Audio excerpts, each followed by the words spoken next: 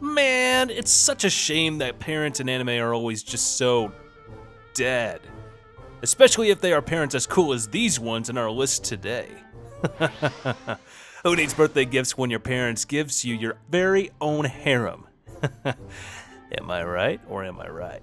That is why for today we will be talking about the top 10 anime where the main character was gifted a harem by his very own parents. So, before we start, be sure to hit the subscribe button and press on that bell icon and set us all to be notified about all our latest new videos.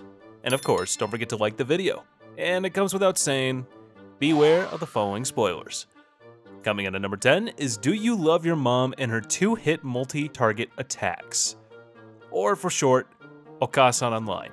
This anime was the most controversial anime in the year of 2019 when it came out, and no one was watching this video, and no one watching this video can even feign ignorance and act like he has no idea why that is. Even if you live under a rock, you would still know about the slimy mother-son aura scene. Ugh. However, we aren't here for that specifically today. We are here to talk about the harem this mother practically built up for her only son after falling into the game world and somehow her hogging all the good classes, skills, and stats from her son. With him becoming an NPC fodder, the least she could do for him was bring him some hot chicks to join his party and raise his morale a bit. That's one hell of a W from your mom, if you ask me. Too bad the anime was absolute garbage though. Such a shame. Anyways, coming in at number 9 is Vow Love. Who doesn't love their yearly dose of pure fan service? There is always this one anime in each season where it is pure fan service and ecchi all the way. This anime in specific is the designated fan service seasonal, so of course, it flopped because it practically has zero story to it at all. Other than the fact that these 9 hotties are Valkyries sent by the All-Father. The story is just there as a way to justify the fan service scene, since the only way to power up the girls, per se, is to press their, buttons, if you know what I mean. The main character is so generic and bland, they have to give him a scar on his face to look even remotely cool. However, the girls in this anime and the fan service is just top-notch and deserves all the praise. If you're just too damn tired of complicated plots and annoying stories, this anime is exactly what you are looking for. It's just half-naked girls fighting big monsters, so just sit back, turn off your brains, relax, and enjoy the show. Coming in number 8 is Ah My Buddha. This anime is what I would recommend if you want a fun, laid-back harem anime with some nudity and a lot of suggestive and edgy scenes. I mean, the whole plot is about the main character and his secret ability to exorcise any demon he faces. There's just one eensy-weensy teeny tiny little catch though. In order to awaken this immense, uncontrollable power, he needs to see the goods the girls living with him in the temple have to show him their wares and get him as horny as they could.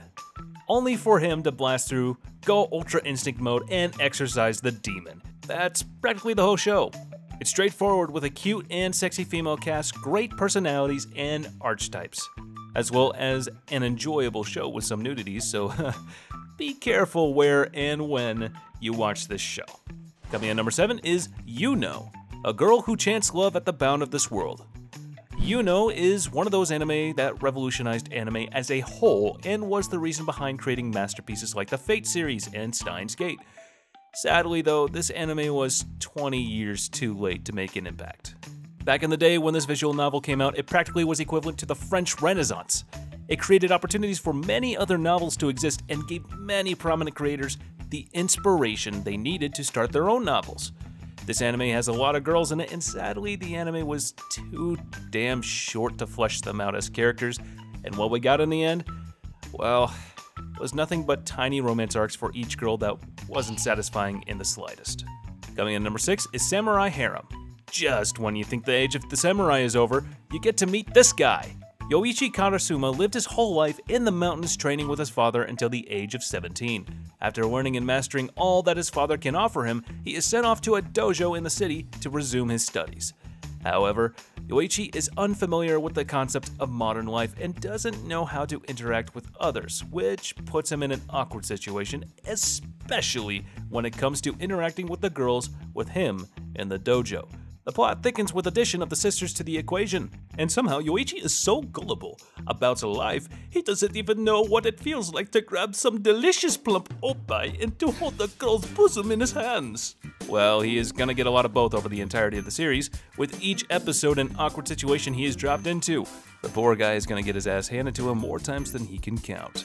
Coming in number 5 is The Testament of Sister New Devil. This is definitely not a series to watch or talk about in public, but we need views. So, what the hell? Let's have our fingers crossed that no one we actually know is watching this right now. Hi, Mom. This anime is similar in its story to a very unique ecchi that didn't get to be on this list. This guy is from the Heroes clan, and the 2 girls left in his care by his father, whom he was led to presume are his sisters, were actually demonic royalty. He now needs to protect them from the dangers looming around, and hopes to kill the heir to the demon throne while having some fun, ecchi laid-back time with the girls swarming around him. I mean, who can blame him, really? They are smoking hot and sexy as hell. Just a reminder, though, this anime is what they call softcore hentai, so be careful who you talk about it to, let alone watch it in front of. You have been warned. Coming in at number 4 is Love Flops. Some of you might come to the conclusion that this anime is just some other run-off-the-mill, annoying ecchi harem when examining this show's trailer and reading some of the reviews about it. Many viewers were turned off by the aimless plot of the show and it just concentrating on the sexy 5 girls that want to marry the main character. That is why most of them dropped the show in the first half without reaching the second half of the series and being hit with that mind-bending and earth-shattering plot twist. This anime honestly deserves a much higher rating simply for the appreciation of the stunt they committed and how perfectly it was executed. Mwah! This show is best of both worlds, the sexy harem and a plot thicker than a Snickers and thicker than Bai Mongfa's ass. Coming in at number 3 is Miss Caretaker of Sunohara So. This anime is what you can call as a Shota Onesan trope. Basically, it's the young kid in love with the mature busty lady kind of anime. And this show did a great job fleshing out those characteristics, with Aki being a young boy that is mistaken all the time as being a girl due to his feminine looks and stature. The owner of the residence Aki and the 3 other girls or so are living in. So you can just imagine how hectic and messed up things can get with all these girls and this young boy in the middle of it all. This anime though, it has a lot of edgy scenes.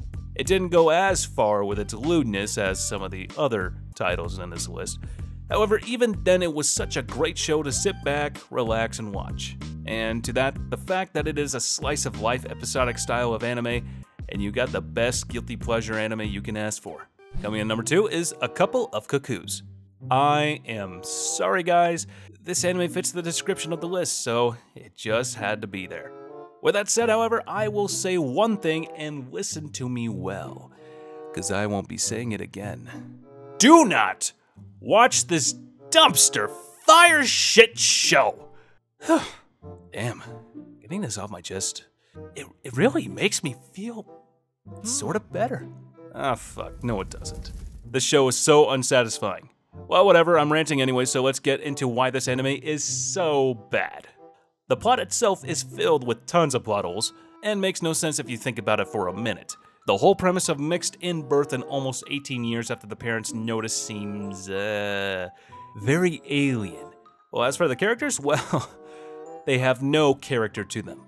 The main character is supposed to be a studious kind of guy that gets high scores at school, yet for some reason, he is a complete dumbass when it comes to literally anything else. In other words, he's just your average, frustrating, dense main character. And as for the female cast, they have literally nothing to offer, and are insufferable. But hey, well, this time you should care. Well, this time you should care. And sadly, not even these girls or their big badonkadonks can salvage the situation. Because honestly, it's kind of frustrating. Just not as frustrating as the show that shall not be named, aka Rent a Girlfriend. Ugh. But anyways, number 1 goes to Hayate, the Combat Butler. Okay, so this main character is so unlucky that black cats run at his sight. The poor lad was not only sold to the Yakuza to pay off his parents' crippling debt of 150 million yen, Flighty also becomes a butler, working for a rich, spoiled brat so full of herself, she thinks that he confessed his love for her. Unfortunately for Hayate Ayasaki, the chain of misfortune events in his life was just getting warmed up and getting started. Whether it was his daily butler duties or dealing with the many misfortunes that encounter him, Hayate is way out of his league, and he has to keep up with a lot of stuff going on in his life in this comedy series. Compared to other series on this list, this show is colossal, with 52 episodes to its name, so it better be worth it if you guys are going to commit to watching it, right? Well, the good news is, as a story, it is quite a fun slice-of-life rom-com kind of show and series, and it will have you on your back sometimes. However, when it comes to the ecchi, harem-y stuff, I got some bad news for you guys. Nah, I'm just kidding. The harem here is huge, and the ecchi scenes are practically in every single episode. There is a lot of content to go through in this series, and a lot of stories and arcs to be told. So let's take a seat, sit back, and let's just enjoy the ecchi fest together. I hope you guys enjoyed this video as much as I had fun making it for you. I would appreciate it if you guys would smash that like button, subscribe, comment, and press the bell icon to keep yourself notified of all our latest new videos and upcoming projects. And if you have any cool ideas for our upcoming videos, don't be shy, share them with us in the comments down below. And as for now, I'll catch you later. See you in the next one.